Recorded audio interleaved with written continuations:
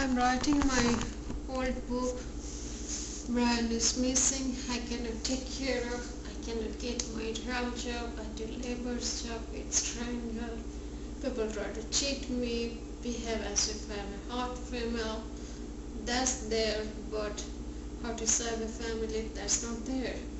I mean, I need the support, some kind of political, not really political, some kind of moral support, some kind of realistic support, so that I can overcome these difficulties and can get in shape with the reality of my life, have the real job, have the real family, not this bargaining from here and there.